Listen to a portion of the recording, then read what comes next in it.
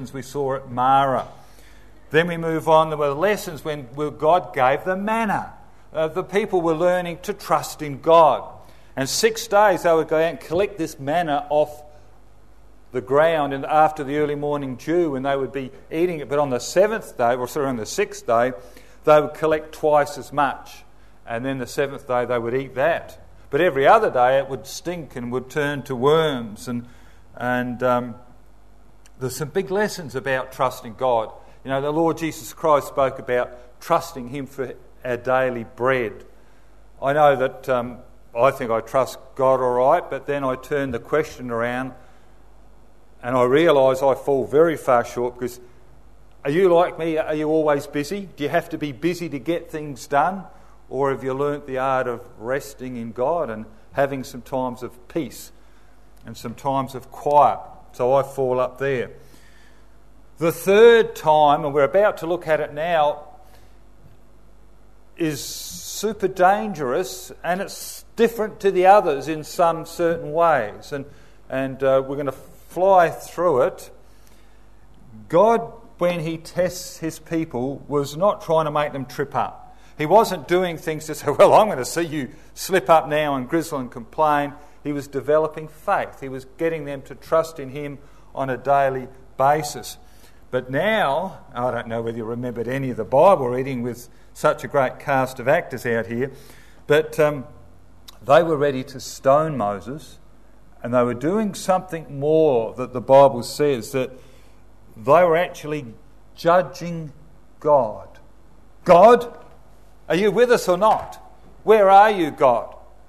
There's a sense of, God, this is your time to operate now, God, and sort of hands on the hips, so to speak. It's, God, have you got it right this time? I think you've messed up. That sort of thought that keeps coming through, because we can do the same thing. We can presume upon God, especially when things are not going right. Let's turn back to the book of Exodus.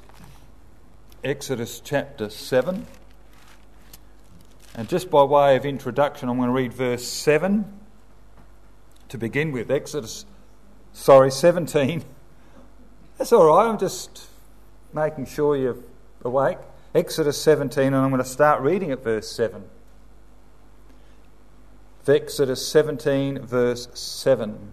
And he called the name of the place Massah and Meribah, because of the chiding of the children of Israel, and because they tempted the Lord, saying, is the Lord among us or not? And we'll go back to verse 1 and 2. And all the congregation of the children of Israel journeyed from the wilderness of Sin after their journeys, according to the commandment of the Lord. So they're travelling around under His commandment, and pitched in Rephidim, and there was no water for the people to drink. Wherefore the people did chide with Moses and say, give us water that we may drink. And Moses said unto them, why chide ye with me? Wherefore do ye tempt the Lord? Let's pray. Dear Heavenly Father, we pray just for understanding as we come to this passage, for there's much more in this than we can fathom perhaps today, but may each of us gain a new understanding, and that can only come from a work of your Holy Spirit. We thank you, Lord, for your work. Lord, we will think of those with particular needs. We pray for Norm Watts at this time, for his recovery. Lord, we think of others. We think of Debbie Sarah. We think of those in our midst we know that's ill, those that are seeking direction. It may be in employment or health, whatever it might be, Lord. We lift up our prayers before you. You know our hearts. Lord, we thank you for this wonderful time around your word. In the name of our Lord Jesus Christ. Amen. Moses understood in verse 2 that they were tempting the Lord, or proving the Lord, or trying the Lord. We could even say they were testing the Lord to see what He would do. Massah means testing, and Meribah means complaining. Testing the Lord to see what He would do. Give us some water, the people kept saying. And is the Lord among us or not? But God had already proved Himself through their time in Egypt and through the Red Sea and with the provision of the manna and the turning of the water. So they're saying, are you really now with us, God? Where are you, God? And Moses was being pushed almost beyond his limits. He's despairing. They're getting serious. They're ready to stone him. They're ready to kill him. Have a look in verse 3 and 4. And the people thirsted there for water. And the people murmured against Moses and said, "Wherefore is this that thou hast brought us up out of Egypt to kill us and our children and our cattle with thirst?" And Moses cried unto the Lord, saying, "What shall I do unto this people? They be almost ready to stone me." What a strange thing. They've already seen God supply water and make bitter water sweet. They're eating the manna every day. They've had fresh meat to eat. They've had the quails. And now they're presuming that God would still continue to work in miraculous ways. I mean, they're thirsty. And I know that we get thirsty or hungry can affect us. They've known the presence of God. The scripture says clearly that the Shekinah glory went before them when they crossed the Red Sea. In fact, then it came behind them and it blocked the Egyptians off from following. It was a pillar of cloud and a pillar of, smoke, but also fire. There was fire and smoke in this cloud, and it held the Egyptians back, and all Israel went across through the Red Sea. They knew the presence of God. They'd seen the presence of God. They still were looking for the miraculous. They're looking for God to make it easy for them with the miraculous. We've seen that the Lord led them out and led them on this path, and He's led them to a place of no water. We could perhaps say they knew about the presence of God. They've seen it. They've seen His miracles. But they really had no idea of the presence of God in their hearts, and trusting of God and trusting of this God that was leading them through. And God had now led them to a place of no water. So the people were now testing God to see what He would do. And this is hard for us to get our head around a little bit, but it happens in our church and in our personal lives. God has done marvellous things in the past for us, and we begin to presume, well, if God has done this in the past, He's going to continue to work this way, and He's going to continue to do various things. And we think, well, if God follows a pattern, then we're going to follow the pattern rather than the person of God, and to seek out the way He's working in the present manner. God was leading them here to a camp with no water. Sometimes He leads us into dry places. Sometimes He leads us and we think, what are we doing? How soon we can forget God as a person, as someone that we can know, and we begin to grumble. Grumbling is actually very toxic, and there's more than two reasons for it, but I'm going to give you two. Firstly, grumbling is infectious. What happens when we grumble, it's like it reinforces others. Others say, well, they're grumbling, and yeah, I can see that. I agree with them. Yeah, I reckon that's bad too. And it's infectious. We all get this spirit of grumbling, and we need to challenge others to stop it, to slow down. We might say, stop, don't talk to me about that. You go and see the person yourself and ask him about it and settle that with him. Or you could say, go and talk to God, seeing God has brought this into your life. You don't say something that's really blunt and say, what do you think God is trying to tell you? You don't do it like that. You try to be a little bit more subtle, but that's the thought is there. Sometimes God is trying to show us something and we're grumbling. Grumbling is infectious. And when someone else grumbles, it's like an excuse for us to join them, and we can just let it all rip. We can just let it all go, and we enjoy it. We've really felt like we've got it off our chest if we grumble and snort all about it. No wonder Moses was worn out in verse 4. I've said grumbling is toxic for two reasons. Firstly, it's infectious,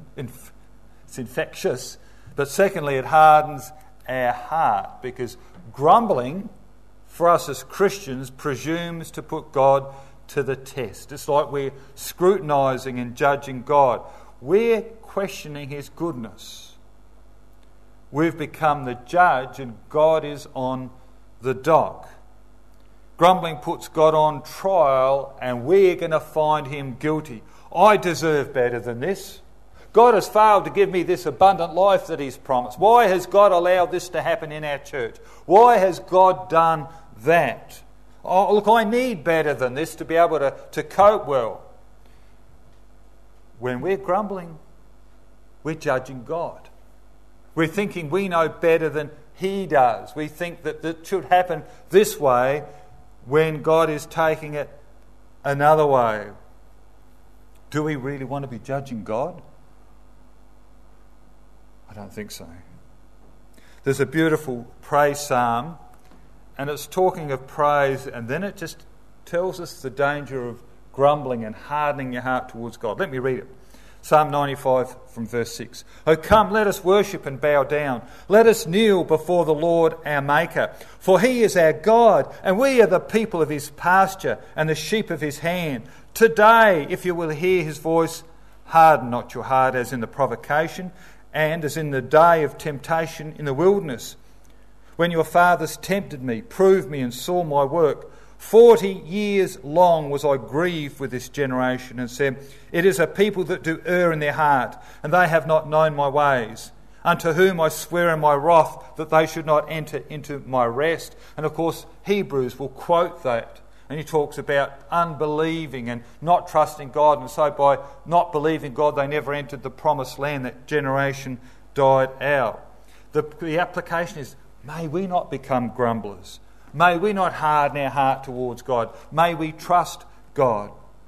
When we harden our hearts, we presume to think that we know better than God, that we deserve better, and we're in great danger. We're in great danger of being deceived by sin. Sin will deceive us, and we can be like Pharaoh and be judged as a result of it. When we see this thought coming out in the Lord's Prayer. Our Lord teaches us, He says, lead us not into temptation. And the word temptation there is the same word in the Greek Septuagint as trials or testing. So the word that Christ uses from the Septuagint, the Greek version of the Old Testament, and He said, lead us not into trials.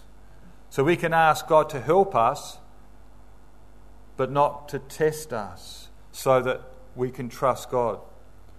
We keep testing God when we put Him on trial for not running the world the way that we would, by putting Him on trial for operating different to how we would.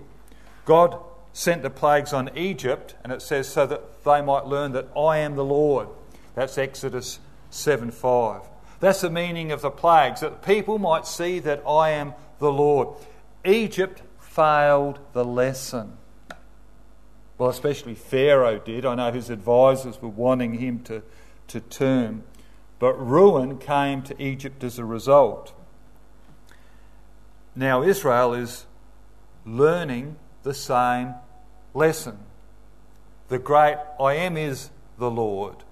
They must learn what Pharaoh failed to learn. Pharaoh failed to learn. He wouldn't bow down and submit to God. He hardened his heart. The scripture says also that God hardened it. And ultimately, he brought great ruin upon Egypt. Grumbling does that to us because it puts us against God and not accepting what God has allowed in our lives. It hardens our heart. And a hardened heart leads to ruin.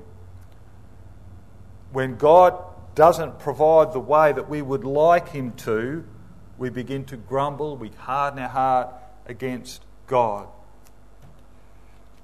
We're to take the opportunities to trust in God. This is a powerful lesson that it comes out here. Look again in verse 7. And he called the name of the place Massah and Meribah because of the chiding of the people, of the children of Israel, and because they tempted the Lord, saying, is the Lord among us or not? And of course, Massah and Meribah had the idea of chiding, and I did have it written down, I have read it. But what were they saying? Is the Lord among us or not? You better act, God, if you're here. God, we're getting thirsty. We want some water. We expect you to deliver. I want to make some comments now, and this is purely application, and you can disagree with me if you like. To the younger people first, they often will look at church life and say, this is dry, there is no water. And they don't consider that it's God that encourages people with times of plenty of water and little water to put their roots down deep, because God is there.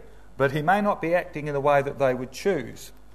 They say, we want a place where God is supplying plenty of water and his blessings flow.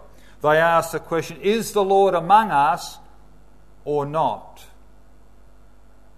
The Lord was with Israel, but their focus was on their immediate needs, water. So they were focusing on what they needed rather than saying, yeah, the Lord is here and we will trust him through that. Now, I don't wish any young person to be in a church which is spiritually dead and they will not grow in their faith. But we need to ask ourselves, Scripture says where 2 or 3 or more are gathered in the name of Christ, that there he is in their midst. So is Christ in the midst? Is the Word of God being faithfully taught? Does the church value prayer? Is the church salt? Bold in issues like preserving marriage roles or not giving in to the flood of rainbow propaganda? Are we salt? Is the church excited about the return of the Lord for his own in a moment, in a twinkling of an eye? And this is, of course, is different to when every eye shall see him come, and they can see the Lord returning. Whereas there's a separate time where the Bible talks about in a moment, in a twinkling of an eye, we're caught up to be with him. We could ask the question, does the church have a healthy balance of speakers outside of the church that has a burden on their heart for coming through? And the reason I say that is cults cut out all other influences. Cults say, no, you're only going to listen to this narrow group of people that hold to their own viewpoints. And we're having Friends of Israel in a few weeks' time. We've got an Insights conference with a man that's got a burden for a healthy church and revival. We're going to have Family Voice, and of course we know what they've been talking about with lifting up marriage and talking the dangers of same-sex marriage and this gender bending, this idea of people changing their genders. We've got Family Voice Reverend Saunders with us. We're going to have Carl Carmody, Pensacola team, John Mackay. We're having he's the creation guy. So what I'm saying is they're all bringing something with them. They all bring something of variety, and it shows that we're not just that narrow-minded in that aspect. The Israelite people asked the question, is the Lord amongst us or not? I'm thankful for what the Lord has been doing here in a number of small areas, and I can be thankful for that we've had times of blessings, we've had times of waning, but the Lord has been always very gracious. For the older people, I've had to go at the younger people, the question is almost the same. Is the Lord amongst us or not? Back in the 1970s, Southern Christian Fellowship was a thriving church, and from her came many, many people who were going to serve in other places. But they're not there. That church is not there today. Likewise, in the 80s and the 90s, there were many prosperous independent Baptist churches. Many of those are not there. This has happened across all the denominations. This happened, we could think of the Woodcroft Christian Centre down the road here, which was once a very large, thriving Brethren church, but now it's waned. I'm not throwing mud at any of these, nor am I trying to say the reason that they've waned or whatever's happened. But I'm saying to the old ones, it's very easy to look back and say, oh, they were the good old days when God was working, and I look around now and is God working? See, that's the same principle. Is God working today? Is the Lord with us or not? Many look back to a different era and they say, well, we saw the Billy Graham crusades, we saw thousands get saved and God doing a work, and perhaps lesser known meetings, but there are RA Tory meetings, and there's been a lot written about that, especially through Melbourne. There were a great amount of people saved, and he travelled around the country. there has been great revivals through Australia and workings of God in Australia and in various places. And we look around today and we say, well, we don't see that happening as much. Is the Lord with us or not? You see, it's the same principle. Is he here with us today if we're in a drier time? Of course he is. Whether we're older or younger, the danger is still to say, is the Lord amongst us or not? The younger might say, well, I don't see any action. The older ones will say, yeah, well, I saw plenty of past action and it's different today. Hasn't the Lord promised to never leave us nor forsake us? He has. He cannot deny who he is. If you're a believer today, if you're a believer here today, then you've accepted the Lord Jesus Christ into your life. You realise that you're a sinner. You realise that without him that you are nothing and you need him. You're in a sense, you're saying, yes, Lord, you are my all. And whatever happens, you will trust him. Job said it beautifully. Though he slay me, yet will I trust him. What happened to Job in his time of testing? You think we get tested? Job was dramatically tested. Maybe you're going through a fire. Maybe you're going through a flood. But if you have put your trust in the Lord Jesus Christ, you are a dear possession of God's. You're a child of God's. You've been bought with the precious blood of Christ. You're someone that is incredibly precious. He's promised to never leave you nor forsake you. We don't have time to go into today in any depth about the striking of the rock, and forgive my rock, I reckon it's a good rock. But let's just go over just in very brief form, reading from verse 5. And the Lord said unto Moses, go on before the people, and take with thee of the elders of Israel and thy rod, wherewith thou smotest the river. Take in thine hand and go. Behold, I will stand before thee upon the rock in Horeb, and thou shalt smite the rock, and there shall come water out of it, that the people may drink. And Moses did so in the sight of the elders of Israel. And he called the name of the place Massah and Meribah, because of the chiding of the children of Israel, and because they tempted the Lord, saying, is the Lord among us or not? Isn't that interesting? Moses has taken the elders, perhaps both as witnesses, perhaps as representing the people, and he's put them on one side, and he's got God over here on the other side, over the rock. And Moses, he's told him to grab his rod, and he says in here it's the rod that smotest the river. And what he means by that is the river Nile, and you turn it to blood, just making sure I'm holding it the right way up, and then to go and smite the rock. And as he smites the rock, the water flowed out. Why did he need to smite the rock? Oh, we'll read on and see later on he speaks to the rock, and then later on he'll also strike it when he shouldn't. Why did he have to smite the rock? God told him to. Paul writes this, 1 Corinthians 10:4, and did all drink the same spiritual drink, for they drank of that spiritual rock that followed them, and that rock was Christ.